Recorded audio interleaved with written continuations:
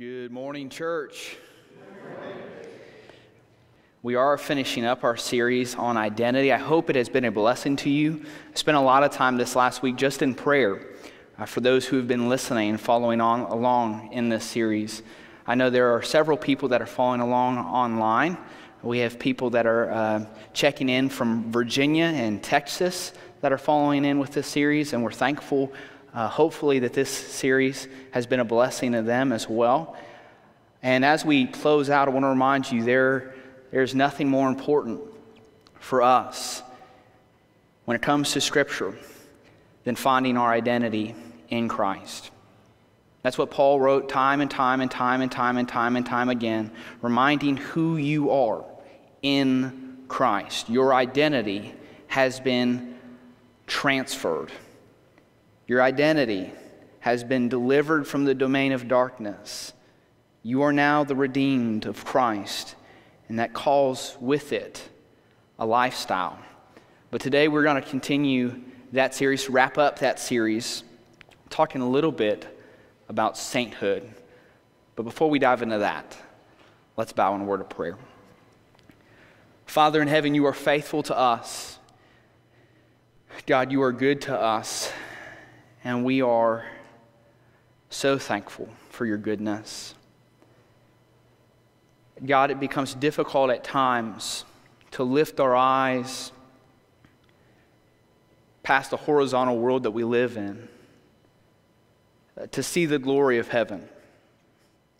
Father, there are so many distractions, and time again in Scripture we read about the deceitfulness of sin, how it puts a mask over us, puts blinders on us.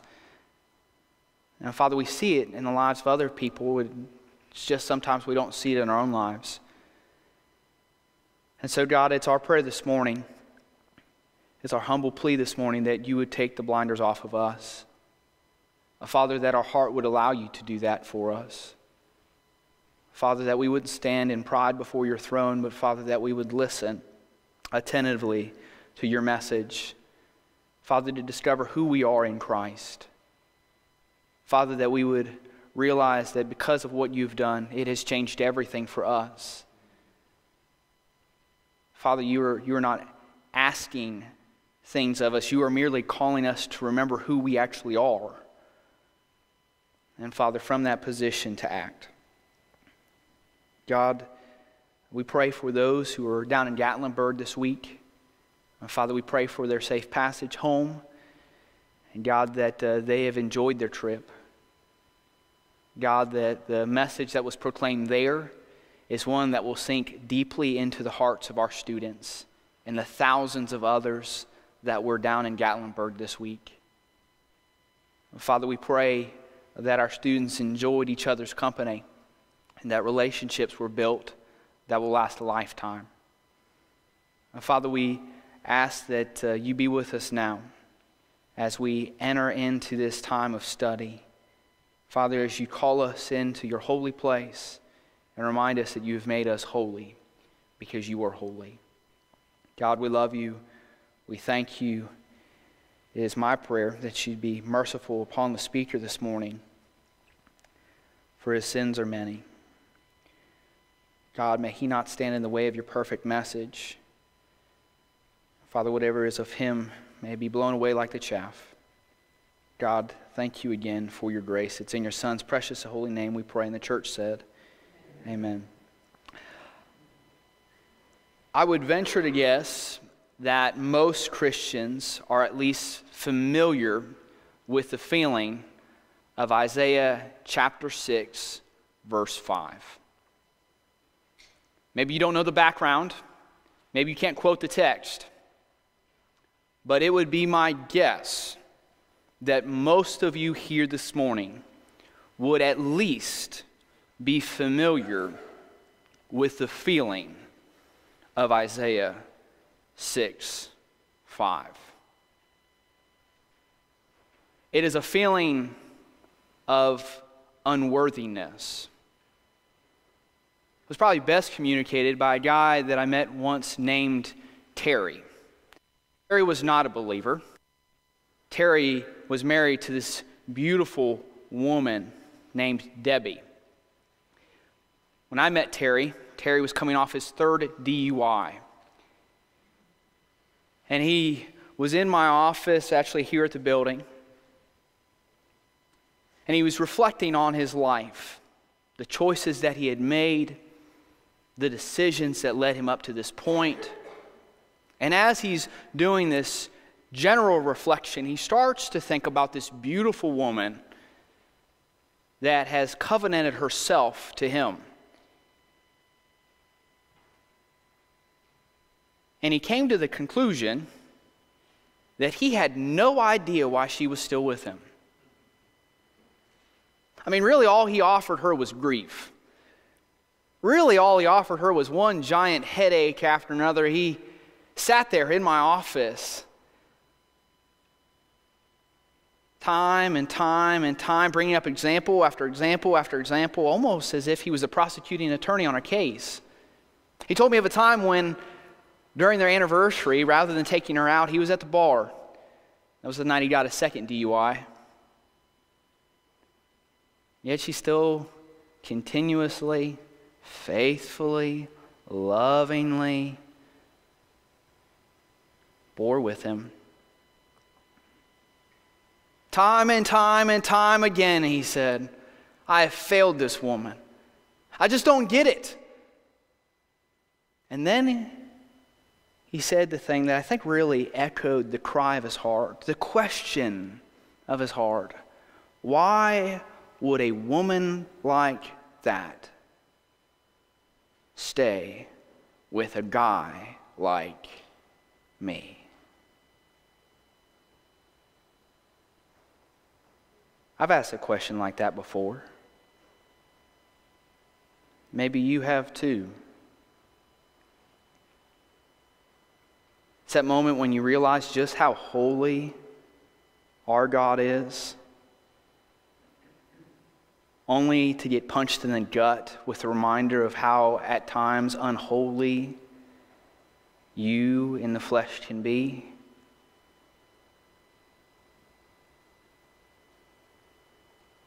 This is the scene of Isaiah chapter 6, verse 5.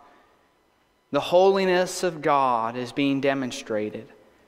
And when we find ourselves in those moments, we reflect on a story that has been lived out, one marked by sin, marked by failure, marked by mistake after mistake after mistake after mistake. It's so clear in our mind the time that we yelled at our child. The time when we did that thing that didn't really breathe out integrity. It's that moment when your spouse looks at you and in frustration you respond. It was a choice that you made back in high school that day that you chose the bottle rather than prayer. Our heart convicts us, it condemns us, it continues almost like a prosecuting attorney to bring them up, does it not? Sin after sin after sin floods your memory, especially in light and in contrast of a holy God. You know, one thing that I've found out in my short number of years doing ministry is that a number of Christians are familiar with the law of God. They're just not very familiar with the grace of God. We feel the condemnation of the law breathing down our neck, almost like our neck is out on the chopping block and we can feel the blade right at the back, God's wrath, ready to be poured out on us. Failure, mistake, problem, that's what you are. You hear it whispered. You just don't measure up. Oh, what you could be, but you're not. The husband you could be, but you're not. Yes, underneath the sun of the glory and holiness of God, our sins become apparently clear.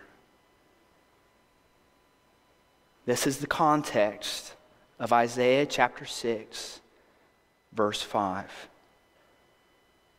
Here's how the text reads.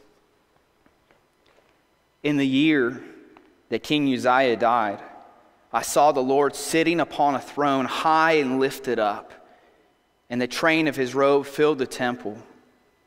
Above him stood the seraphim. Each had 6 wings. With 2 he covered his face, with 2 he covered his feet, and with 2 he flew.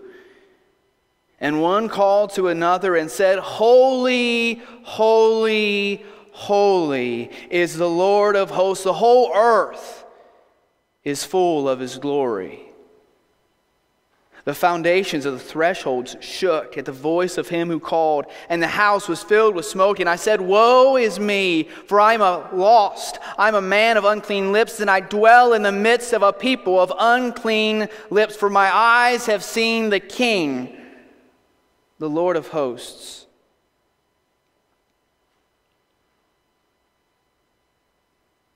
Broken. Isaiah has this picture of the glory of heaven. He's ushered into the throne of God. And there, seated in the temple, on his throne, high and lifted up, is the Lord, the Creator God, the Holy One that knows no sin, the one that cannot be tempted, sitting on the throne as King. Isaiah will describe him, saying that the train of his robe fills the temple. Now, this really means nothing to us, but it meant something to Isaiah's listeners. See, in Isaiah's time, the way that a king would demonstrate his power and his prestige was the length of his train, of his robe. And Isaiah says, God's train fills the whole temple. Here's the picture that Isaiah is communicating out. This is what I see. This is a king that is above every other king. This is a king that has more power than any other king. This is a king that is worthy of respect more than any other king. High and lifted up in his complete glory, and above him there are these angelic beings. Now, the scriptures don't properly describe them to us. We know that they have 6 wings, which is really creepy. With 2, they cover their face. With 2, they cover their feet. And with 2, they fly. But it does give us a picture that they're powerful. There in verse 4, you see they call out to one another. They call out to one another, Holy, holy, holy is the Lord of hosts. The whole earth is full of his glory. In verse 4, it says that the foundation of the temple shakes at their voice. At their voice. Not God's voice, these angelic beings' voices. Now I want to give you a picture of this. I want to try to paint a picture. Zach, if you will. This is the foundational wall of the Western Wall in Jerusalem. The guy that's standing up there, he's a tour guide, and so he walks around and shows people these different things. The Western Wall is the Wailing Wall where Jews will go and they'll pray. That's just one big stone. Look at that thing. That's one giant piece of stone. It actually says one giant stone. That is a big hunk of rock. And Isaiah says these angelic beings declare out the praises of God, and as they're crying it out, the foundations, these stones, shake. Imagine the power behind that voice. And what is their message? Holy, holy, holy. As if one time is not enough. It's almost like these angelic beings, they start to stutter in the presence of God. Holy, holy, holy. Because if there's one characteristic that describes God, you could possibly make an argument it's holiness. The word holy is literally the idea that God is set apart. That you have all of us. I won't even be up there. All of us, and you have God. God is completely different than all of us. We are marked by sin. We are marked by sorrow. We are marked with frailties, but not God. God is completely set apart. He is perfect. He is holy, holy, holy. It does something to you. That's why that hymn is so powerful. Holy, holy, holy. That's why sometimes down deep in your heart, when you're really feeling that song, when you're really ushered in and you start to grant, your mind gets the idea that you are in the presence of God, you just get this feeling like, man, I just need a drop, because that's what happens. Look throughout Scripture what happens when people come into God's presence. What do? Down, down, down, down, down, down, because the King is here. See, this is the only proper place in the presence of a king.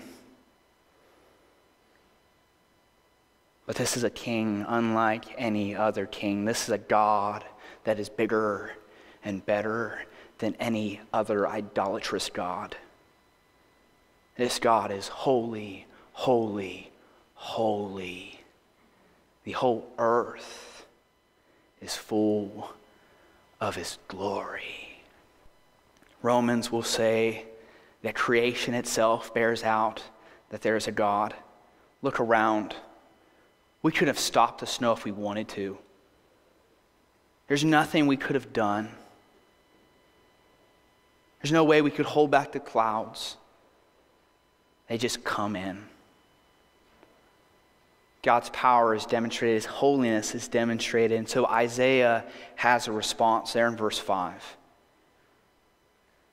In light of the holiness of God, seeing who God is. Guys, this lesson will mean nothing to you if you do not allow your heart to take you there. If you do not let the Spirit convict you to bring you into the presence of God. You are no longer here. You are in the presence of a holy, perfect God. This is where Isaiah is. He is in the presence of a perfect, holy God. And so his response is what?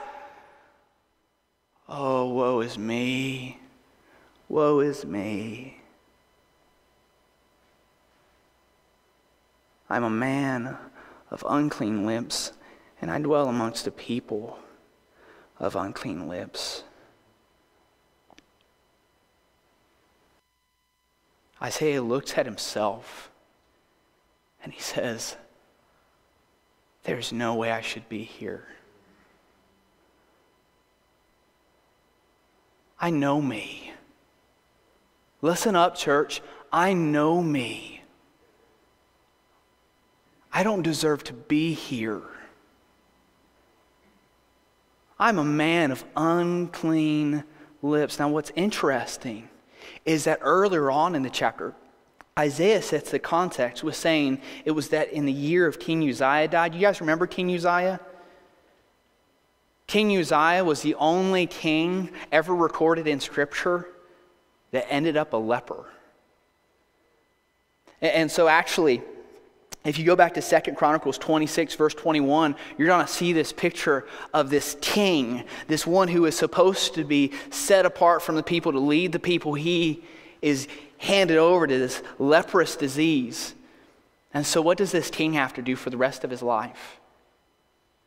Well, let me tell you what lepers would do if you've forgotten. Lepers in that time within Jewish heritage, they would cover their lips. And what does Isaiah say? I'm a man of unclean lips. This king, the representative of the people, was unclean. Ceremonially, he would spend out the rest of his days unclean. And so as he would walk around amongst the people in the palace of Israel, he would have to declare, as people would come up, unclean, unclean, unclean. And this is the declaration of Isaiah. Woe is me, man of unclean lips. I dwell amongst a people of unclean lips. You know what, guys? I'm jacked up, and guess what? You are too.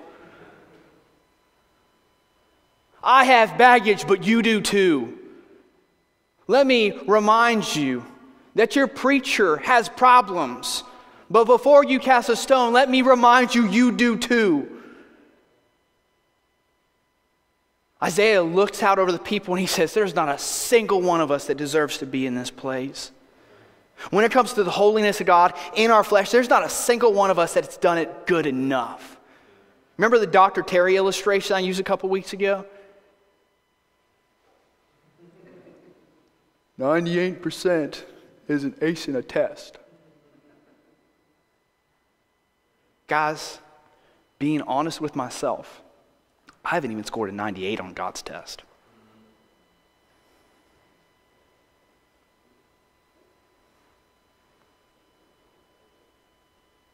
I don't think I did above average. I don't even think I got average. Maybe I'm not the moral preacher that you guys deserve. I'm a broken man. I'm a man that has stories. I'm a man that has past sin. And guess what? Look at me. You are too. I know you want to deflect. I know it's in our general nature to try to think good about ourselves, but guess what? You carry baggage.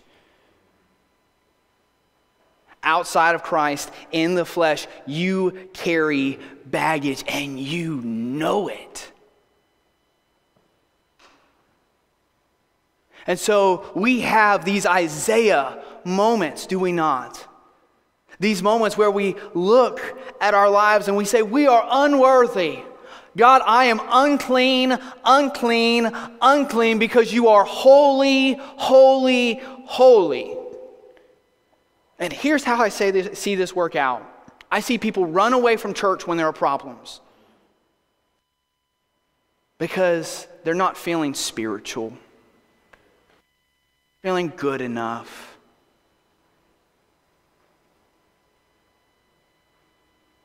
I see goofy comments like, well, what do you expect? I'm only human. That's just Kylie being Kylie or Dan being Dan. What do you expect out of Charlie?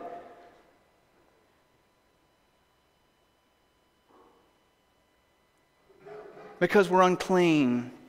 There's a brokenness in us. And yet, we forget the rest of that passage. We immediately jump over to the mission that is commissioned to Isaiah, and we neglect the next couple of verses. Here is how Isaiah continues. Then one of the seraphim flew to me, having in his hand a burning coal that he had taken with tongs from the altar, and he touched my mouth and said, church, listen to this. Behold, this has touched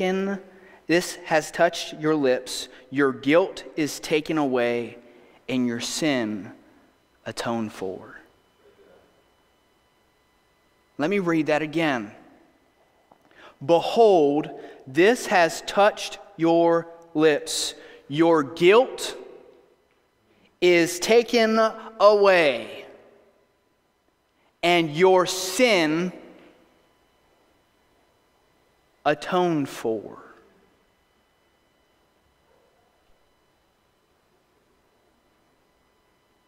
Church, did you hear it? Your guilt has been taken away. Now, I've committed the offense, right? This is kind of stupid that my guilt has been taken away because I've done the deed. And yet, God, in His supremacy, says, you know, your guilt is taken away. We will see where that guilt goes to a little later on in the New Testament as we dive into our Mark series. Because of substitutionary atonement, because of Christ, He takes our guilt to the cross. A little bit later on in our summer series, we're going to be going through the book of Hebrews. Brett Hauer, who's our preaching intern, and myself, we're going to work through the book of Hebrews. The Son of God died. He took away your sin. Your guilt has been removed. It's not on you anymore. See, the condemnation that you feel, it was paid at the cross. The wrath of God that you so often put on yourself, it was poured out on the Son of God. See, our method of trying to respond to God should not be dwelling on our sin and our condemnation. It should be reflecting on the good news of the gospel that grace has been extended through the payment that has been delivered through Jesus Christ. And so he says, your guilt is taken away. There's a judgment scene. And you're no longer guilty.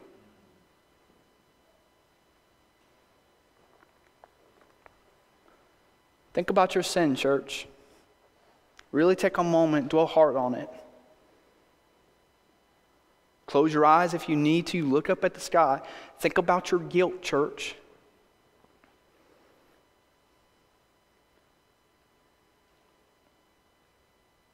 Now put it where it deserves to be. Nailed to the cross of Jesus Christ. Right underneath Jesus' arm, you could tack the piece of paper, the list of your guilt. And as the nail breaks its way through the flesh, it's pierced to the cross. You carry it no more. Your sin is atoned for. It's been redeemed. Yes, you might find yourself struggling, but you know what you need to do? You need to turn to heaven. This is about you reminding yourself of who you really are. We get so distracted in this life, we lose our identity. I was talking with a brother earlier on this week, and he was making the comment, he wanted to punch somebody in the face. He said, I was just frustrated. And he admitted, he's like, I got an attitude problem. But all I wanted to do was walk up and be like, I wasn't really going to do it.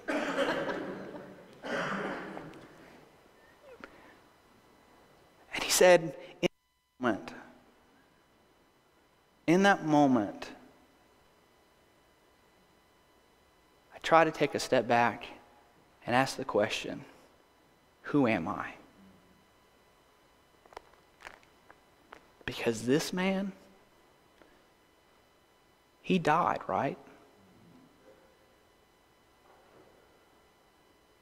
And is that not the picture that Scripture paints over and over and over and over and over again? That man's dead. That man doesn't have choices. Yes, sometimes you put on the old self, but you do not live in the old self. You repent, you turn, you come back to the Savior because you are in Christ. It's where you are positioned. All right, so I want to imagine you guys as a group, all right? Look around. This is the body of Christ. You guys aren't looking around. Thank you. Okay. Joe, can you move over 3 seats?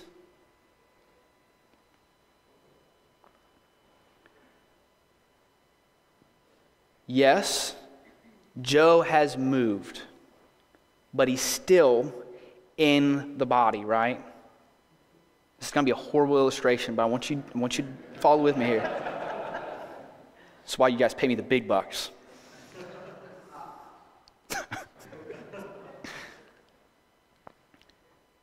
He's still in Christ. When you sin, you do not step out of grace, and then you repent and you come back into grace, and then you sin and you go out of grace, and then you repent and you come back into grace. What a teeter-totter. No wonder we're miserable within the church of Christ so often. Because this is the theology we teach. Well, I sinned and so God doesn't like me. He wants me back and so I repent and I come back to His presence. Well, that person made me say a cuss word and so I'm out again. I need to say a prayer and so I head back in here.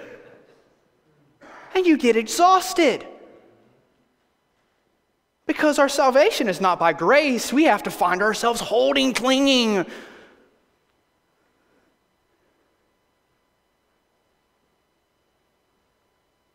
Notice who does the work there in Isaiah. It's not Isaiah.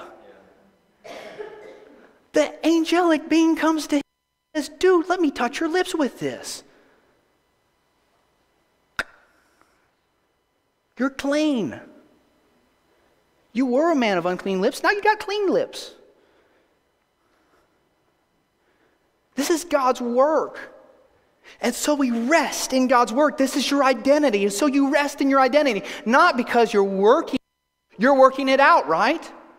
It's been granted to you and so you work it out. It's been given to you. You don't have to work for it. It's been God's work. And this is where we find ourselves coming back to 1 Peter, the text that was done in our reading, 1 Peter chapter 1, verse 14 through 16. In that portion of text, Peter, reflecting on the call of those who believe, pulls Old Testament style and says, "Be holy, for I am holy." You see the cause for our holiness? It's wrapped up in the one who's redeemed us. Actually, as you go on in that portion of text, if you read on down, I believe it's verse 18, where Peter makes his case that it's been because of what Christ Jesus has done for you.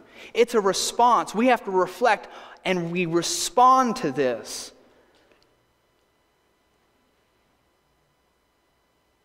This is what we do. Because of who we are. It's not something we're trying to strive to be. It is something you are. And so, you were born. You don't try to be a person after you're born. You've been born.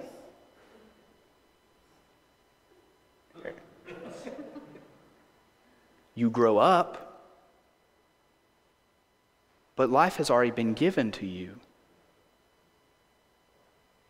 And so, yeah, you need to grow up. I'll be the first one to admit we all need to grow up. But life has been given to us in Christ Jesus. And in the same breath, holiness has been given to us in Christ Jesus. And because He who is holy has called us to be holy, we will act in holiness. Trying to work out the holiness that has been given to us in Christ Jesus. Continuing on in that portion of text. Verse 8. You notice that when the holiness of God is received, when atonement for sin is offered, there's a commission that comes with it. And I heard the voice of the Lord saying, "Whom shall I send? And who will go for us?" Isaiah hits his knees and he says, "Oh God, I'll grovel like a worm to get there, but I'll do it. I'll try to make my way there, and so I'll crawl on my knees and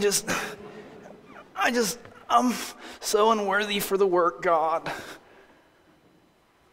No, the attitude is completely different. Notice the text. Look at the text. Do you sense Isaiah saying, woe is me? No, Isaiah says, here am I. I'll go do it. You send me to the people of unclean lips because you have made me clean. I have been redeemed. I have been delivered. I have been transferred. It has been done for me. And I will stand, not in my righteousness, but in the one who has made me righteous. It is with these words, I stand in boldness before you because my Savior has redeemed me. And so let me beg you for but one more moment. Do you still hold on to your sin?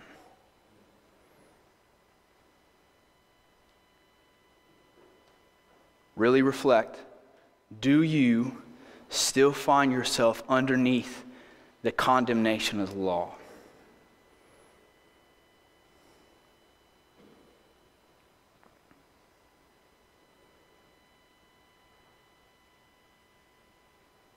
Scripture says that if our hearts condemn us, He, speaking of God, is greater than our hearts.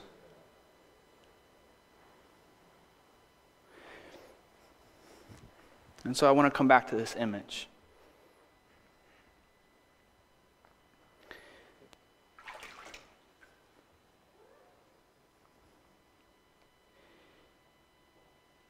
Unclean.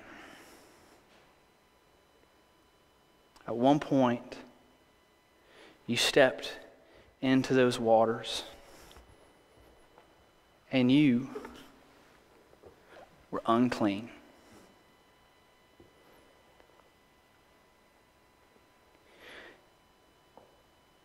You got down there and you felt the weight and wrath of God. And you knew it. This is the cool thing about water that I love.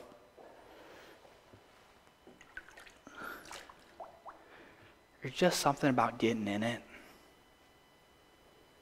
Especially something like this where you just start getting the picture, don't you?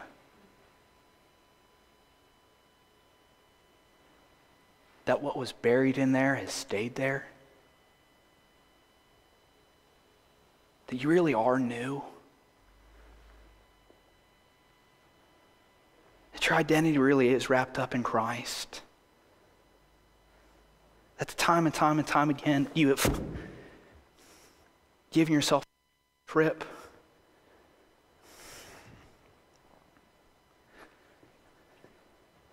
That you're clean. You don't need to hold that burden anymore. What you need to do is stand like the citizen that you are because you've been commissioned. There's a message to an unclean world. And the message is this: the price has been paid. You do not need to try to be holy. You will fail. God has come and He has offered holiness and peace and love, and it's for sinners like you and a former broken man like me. This is your identity. Do not let go of it.